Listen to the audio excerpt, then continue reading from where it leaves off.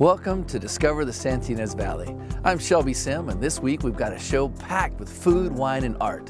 But first, let's get checked in at the Sideways Inn.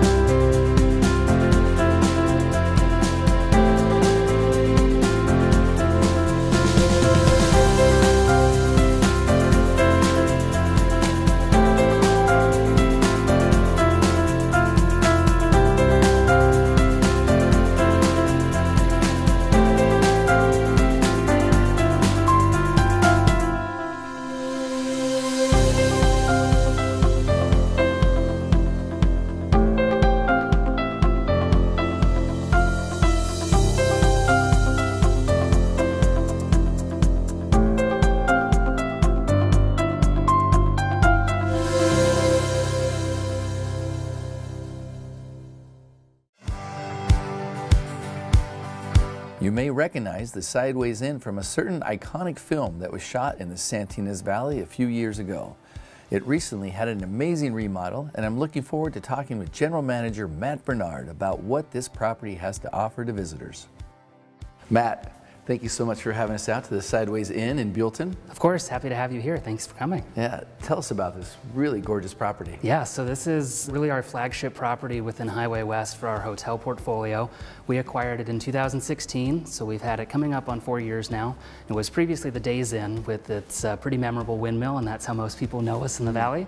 And it's undergone a total renovation, top to bottom, all 112 guest rooms, the on-site bar, everything has been completely redone. Yeah, everything looks updated, it's modern, it's sleek. You really feel comfortable being here. We do, and that was really the point. You know, it's design driven, but we wanted it to feel comfortable, and we like to feel we're sort of this hidden gem within the valley that people don't really know us right off the side of the highway, but you come in, you're comfortable, you never have to leave because everything you want is right here. And you really can't tell, you're right off the freeway, and Buellton is really the gateway to the Ynez Valley. So a lot of folks have been traveling through Buellton for many, many years, and so it's a great start off to spend several days in the Ynez Valley. How many rooms do you have here? 112. 112, and are there different categories of rooms? There are. So we have our standard rooms, which are sort of our entry point, and then we go all the way up to our King Premiums, which are one-bedroom suites, and everything in between. Some of our rooms have outdoor space with either a balcony or a patio, so you can sit outside with a glass of wine,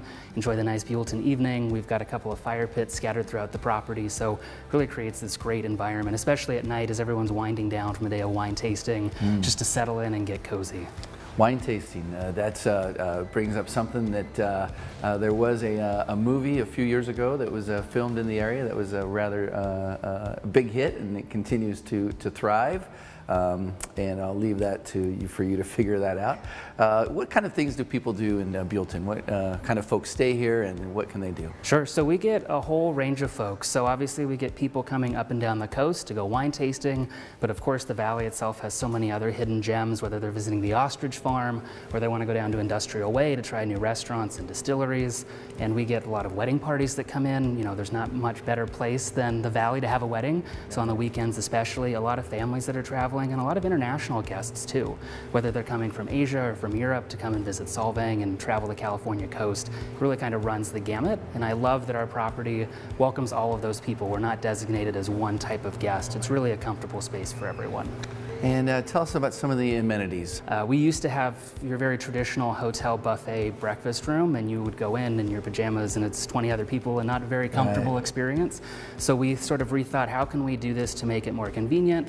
And we came up with this knock and drop concept. So you fill out a menu similar to room service like you would at any hotel.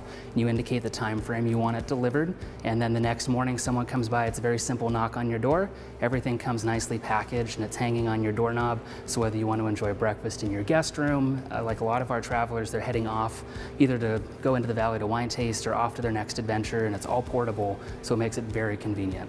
That sounds like a lot of fun. Yeah. Very innovative. It is, and it's fun to deliver too. When we first launched it at 6 in the morning, morning, you know, going around the property, Right. getting that sense of it. It's just a phenomenal experience, and that added level for our guests, because it is included as a part of your room rate. It's not anything extra you pay for. It's just that added included amenity. That's fun, and I'm sure it's fun for the kids too to open that door absolutely. and see the food out there. And you have a lounge on the We property? do. So our Sideways Lounge used to be the clubhouse bar. Very different vibe then. It has, again, gone under a total transformation. Very different. Very different. And in my mind, it's one of the finest watering holes in all of the valley. Yes. You know, you walk in, you wouldn't necessarily know you're in Buellton. Yeah. We love it. Yeah, that's great. And it's a full bar. Full bar. We do have food as well. Yeah. So it's a comfortable spot that you can show up and coast all day. Sundays, you know, we carry all the football games and do wing specials, so it really kind of runs the gamut of what you can get in there. And so besides the actual on-site amenities, you also work with a neighboring property? We do. So our sister property, the Flying Flags RV Resort, is connected here to Sideways Inn. And so our guests have access to all of the amenities of Flying Flags as well. So that's multiple swimming pools, bocce ball courts, basketball courts. There's an on-site cafe that hotel guests get a discount, a general store with anything and everything you could imagine.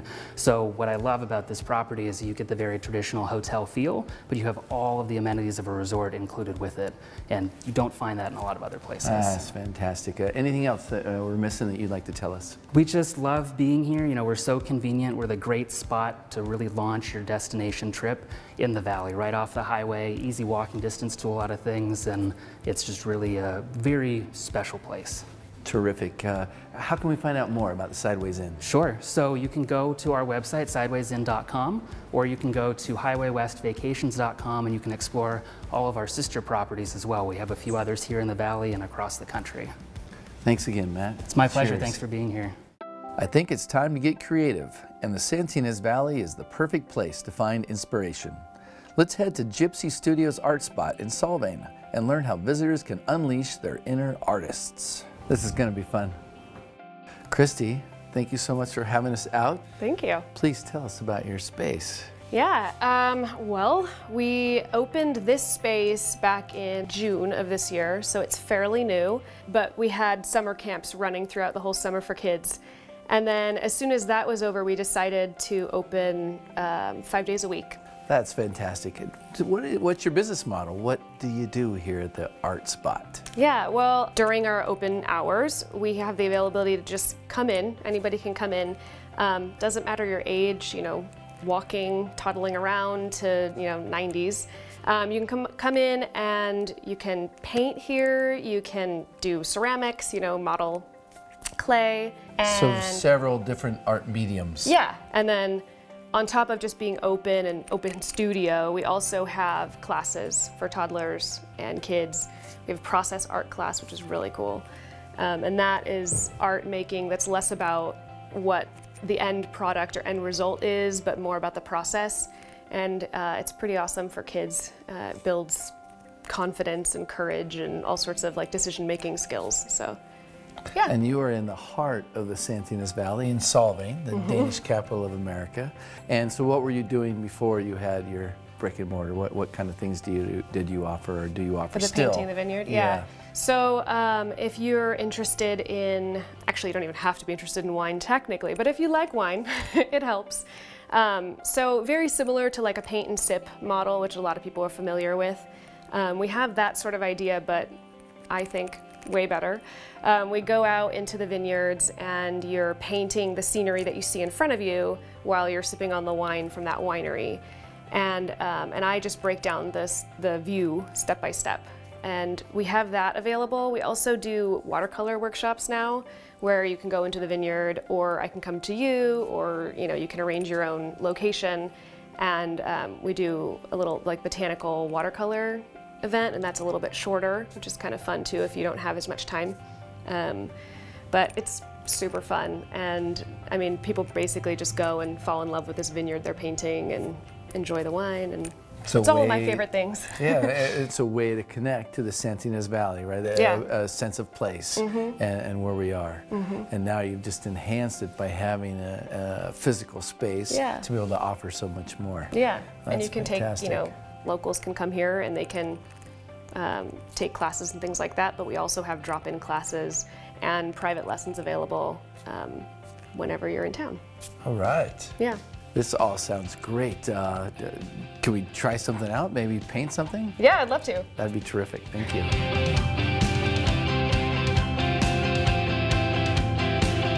Okay. So you're going to dip your paintbrush into the yellow first, and this is just your first layer. So we're just drawing right now. You'll be covering this. Okay.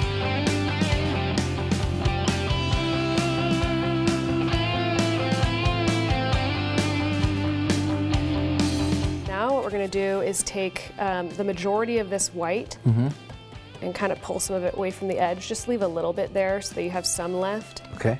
And then you're going to grab a little bit of the blue and a tiny bit of that green and blend it together.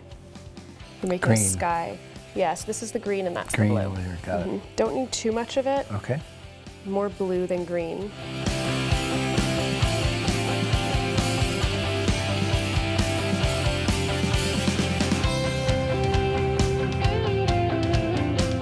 Okay, and then kind of push your brush down so you get the excess paint off it so it's not quite so thick and gloppy on there. Okay.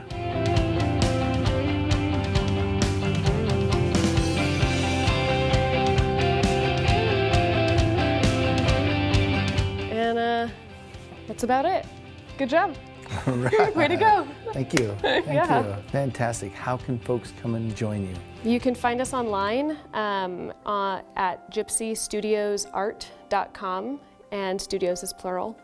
And you can also find us on Facebook and Instagram, Gypsy Studios Art, and also Gypsy Studios Art Spot.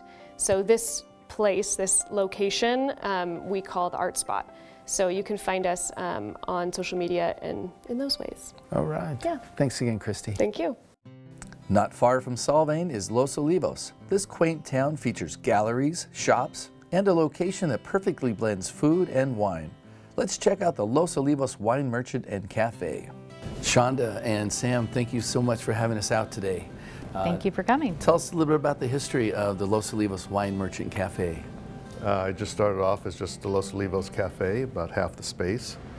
In 2001, we decided to take over the space next door and open up a wine store, Los Olivos Wine Merchant. So then it became the Los Olivos Wine Merchant Cafe.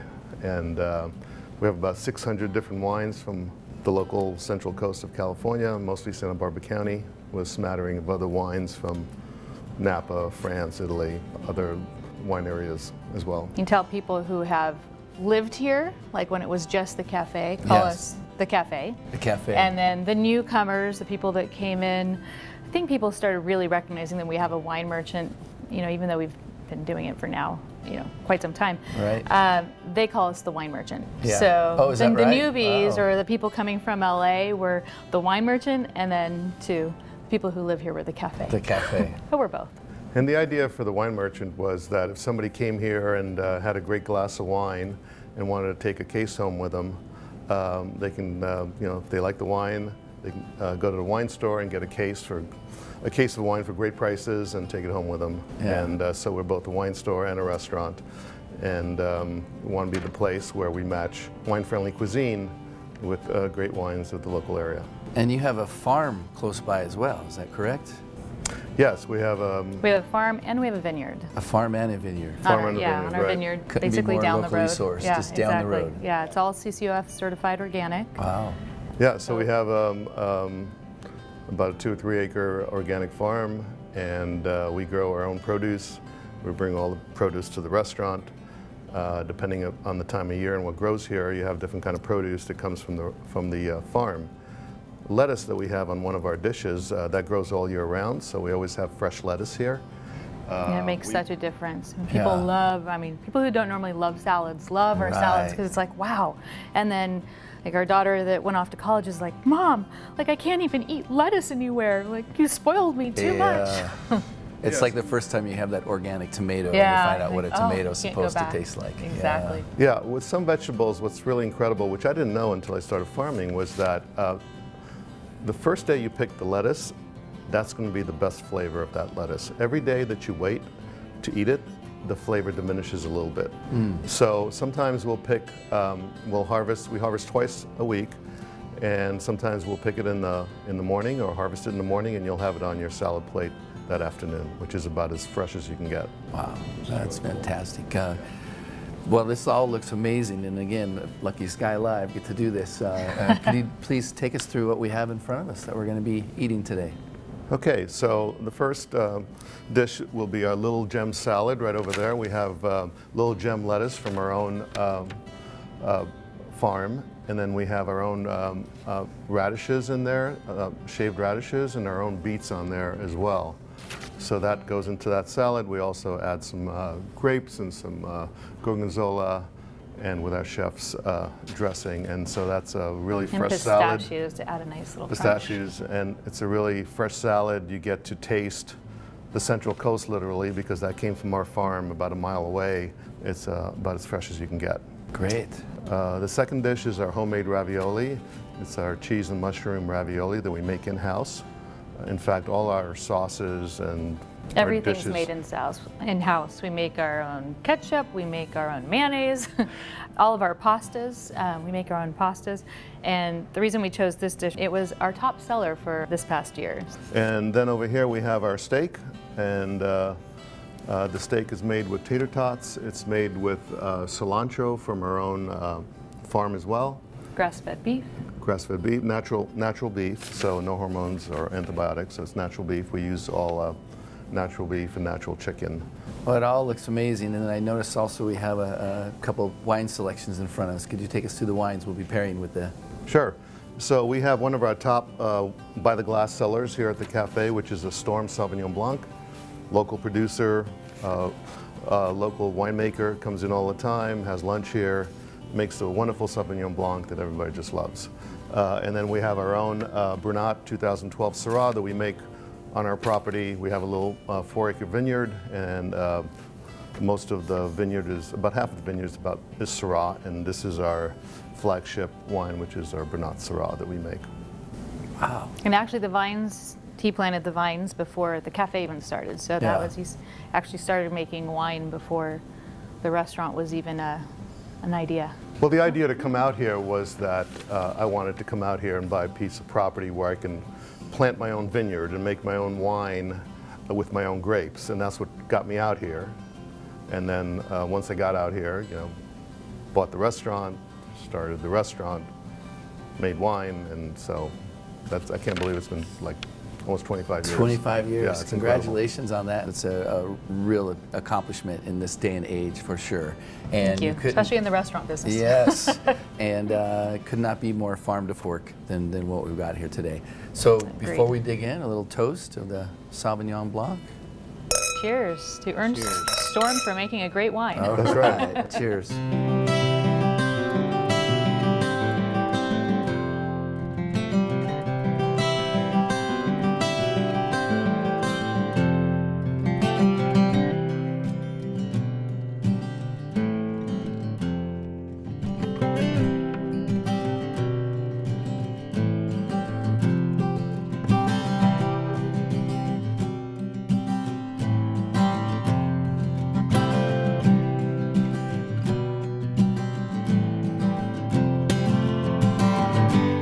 This was amazing. Everything, the salad, the ravioli, the steak, so good.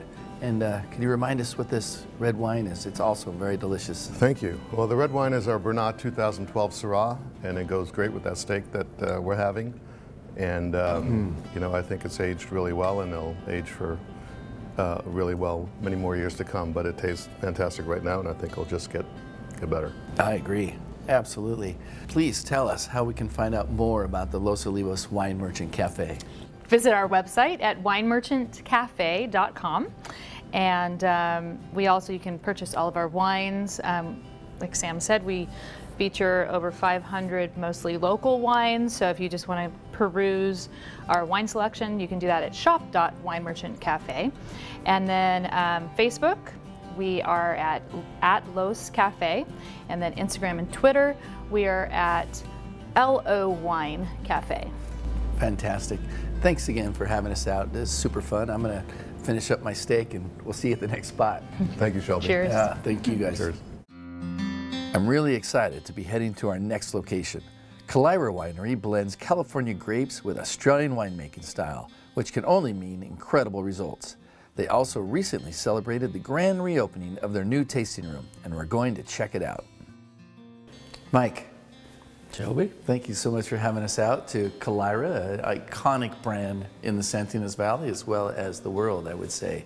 Please tell us about the history and how did you get into winemaking? I started winemaking when I was in Australia. I worked my first year out of college for one of the oldest wineries in Australia, Hardy's. And at the same time, I was applying for schools in both France, in Montpellier, and also at UC Davis. I got accepted to both schools, but my French really was not that good, so I figured I could probably fake American a little bit. So I went to school at UC Davis in the master's program. I was there for 2 years, and then I took a harvest job down here in Santa Maria, actually, at that point, and became associated with the wineries around here, the winemakers back at that point. And that was early 80s, so there really weren't too many of us around at that point. And I worked here at this same facility when it was Santa Ynez Valley Winery. I worked for Zaca Mesa, and while I was at Zaca Mesa, I kind of got the idea I needed to have my own little brand. So I started, that was the first year I crushed kind of in the back like a lot of guys do, and made some of my first wines there at Zaca Mesa. The label itself, Calira, they're all Australian Aboriginal artwork pieces that I collected when I was younger. And the name itself translates as a wild and pleasant place. Wild as in the outback, not as in wild party kind of outback. So we didn't do things quite the same way as everybody else was. When I first started, you know, one of the first questions I asked when I was in the valley, when I was working here, was like, why is there nobody making dessert wines? And my answer I got was, nobody likes sweet wines. And we know that's not true. So back in '84, I started making the first of my dessert wines, and we made a vintage port, and then we went on to muscats and late harvest, and it's all history. Wow, what a great story. And thank you again for having us out today. What kind of wine, what do we have out in front of us here? Well, we've got a little bit of everything. This is a Riesling. This is from one of the oldest Riesling vineyards here in the valley, out on Fox and Canyon Road. We have a Merlot, which is from one of the original vineyards planted in the valley, which is from here, a stone's throw from here. And then the last one is a Tawny Port. And for those not familiar with Tawny Port is traditionally aged in kind of like a Solera system. So the wine is made, and then each year you take a little bit out and you add some new wine and a little bit out and new wine. So this blend at this point has wine up to 20 years old in it. Huh. So, and hence the color and the name Tawny referring to the color. And so, help me again. First one, so this is a Riesling from Fox and Canyon Road. It's a little vineyard out there right at the beginning. It was planted probably 45 years ago now, and we kind of came across this at the end of the year. Well, you know, as some of the fruit became available. Cheers. Cheers. Riesling, you know, it's one of those varieties which everybody has this vision of sweet, sickly, you know, Riesling.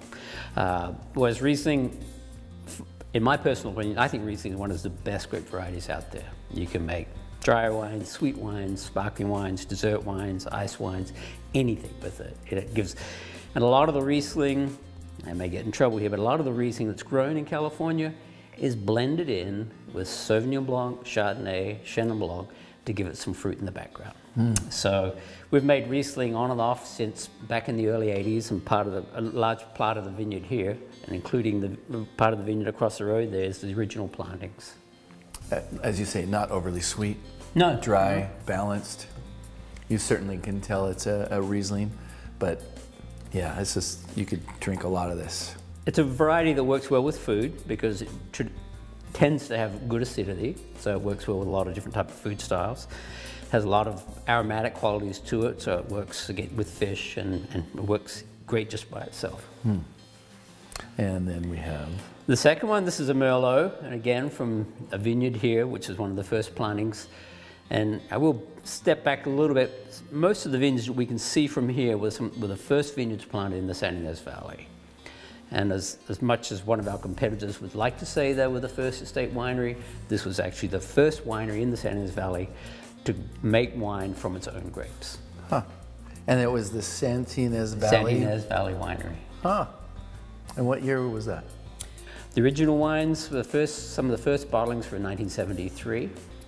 And some of the earliest vines planted were in 1968. So some of those vines are 50 plus years old now. Right. And our third wine. Third wine, as I mentioned, this is our tawny port. That's the color. It's made with red grapes, but with the aging, and as I mentioned, some of this wine is up to 20 years old now. It drops out the color, and the reds kind of go to that tawny brick color, for lack of a better description. Oh boy, yeah, deep caramel. They get kind of its nutty characters to it with the age, and the nice idea behind this is that, like I said, it's kind of done like a Solera sherry, where each year you bottle some of it and then add some new wine. So at this point, some of this wine, as I mentioned, is up to 20 years old. So you can't vintage date it, obviously, because of that, but it gives you a consistent product from year to year. And because that flavors keep on developing, and the new wine you put in freshens it a little bit, but it still has that good background notes to it. Yum, yum, yum. And these are fortified wines. We use like an aged brandy to bring the alcohol level up to, and that's how the fermentation is stopped. So what can someone expect when they visit the winery? For me, it's always been wine is, most of the wine in the world is not drunk by connoisseurs and wine writers. It's drunk by farmers and, the people who live in France, Italy, Spain, and Australia. But it got this strange vibe around it, where wine was, so, untouchable and stuff. Whereas wine is for everybody. So we like to approach people when they come in that, I can't tell you you're going to like this wine.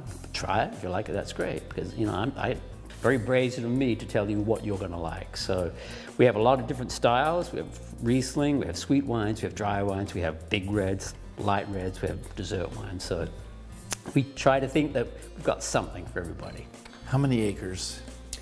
We have 18 acres planted. The vineyard in front of us is all a new planting, and that's mainly for our wine club. So we have 8 different varieties growing in there. So we do smaller lots that are aimed just for the wine club and the tasting room. Do you hold events? We do. We hold a lot of events. Our grape stomp that we do in each October, that goes back 30 plus years now. And it always amazes me what the people will get in those bins and jump up and down all day, and they think it's the best thing in the world. But when you're around it all harvest long and you're up to your elbows in it, it's not quite as appealing, but to them it seems to be. So sure. And we have music a couple times during the year. We have movies that we show on the back lawn. We have a big screen we set up, and people just sit back and watch a movie. And so during the year we have events for different charities. We have events for the wine club. So we pretty much, it's a busy year. Yeah, that's fantastic. Where can we find out more about Kalira? At our website, which is aptly named kalirawinery.com, and it gives you a link to the wines. It gives you a link to the events we have during the year. It'll give you the dates for the movie nights and different events that we have. Well, I'm going to dig back into the wine here, Mike. Thank you again so much for having us out. Thank you. Appreciate it. Cheers. Cheers. It's been another wonderful day in the Ynez Valley. I'm going to head back into the Sideways Inn for a good night's sleep, and I look forward to my knock and drop breakfast. We'll see you next week on Discover the Ynez Valley.